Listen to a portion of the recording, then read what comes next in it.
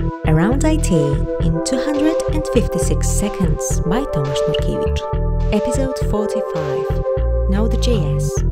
JavaScript language is primarily used inside your web browser. Your computer downloads a JavaScript file and executes it on your machine.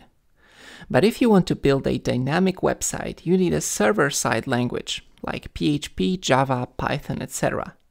Programs written in these languages handle incoming requests and produce dynamic HTML.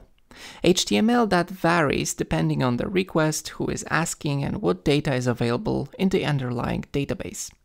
But for more than a decade, we can also use JavaScript on the server.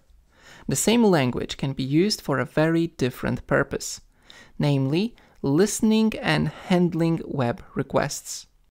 This became possible after extracting the JavaScript engine from Chrome browser. But first things first. A JavaScript engine is a piece of every web browser responsible for running JavaScript. It's actually a fairly complex language, so understanding it and running it fast is quite challenging. Turns out you can take Google Chrome's JavaScript engine out and run it standalone without Chrome.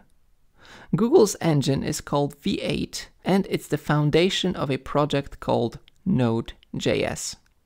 Node can run JavaScript code without a browser. Together with a bunch of libraries, we can easily build HTTP server and much more. Clients don't really know they are running JavaScript. It could just as well be Python or Ruby on Rails. Okay, so why not use them in the first place? Well, JavaScript is so pervasive and rather easy to learn at first that running it on the server was a quick win, especially for web developers already familiar with the language. But more importantly, Node.js has some really neat performance tricks under the hood.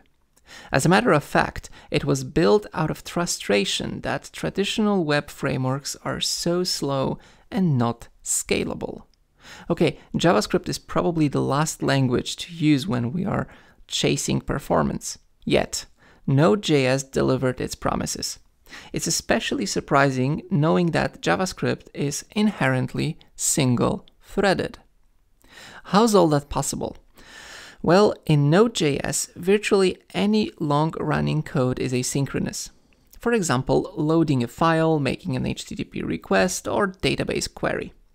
All such operations are callback-based. When the result is ready, our code is notified. In the meantime, CPU is free to handle other requests. Modern CPUs are faster than I/O by several orders of magnitude. So you can easily handle tens of thousands of concurrent requests in Node.js on a single core. That's way better than traditional Python, PHP, or .NET web frameworks. They wait for pretty much any I/O, consuming precious memory. To be honest, in Node.js you can't even use more than one core, so it's not a good choice for CPU-intensive applications. But most of the applications these days spend the majority of their time waiting for the database or other services. So this design choice seems to pay off.